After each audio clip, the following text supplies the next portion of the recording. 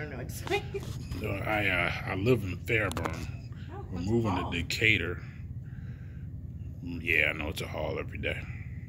You're moving to Decatur. Yeah. Are they prefabricated boxes or are they masons? You might as well be talking foreign language. So this is a prefabricated box. It looks like this. It's got metal showing around it, and the way you can tell is if you don't see any metal, if you look at the panels that are in it, the panels look like they're actually stamped concrete versus a mason's going to look like true brick and mortar with grout lines. No, it looks like that. Okay.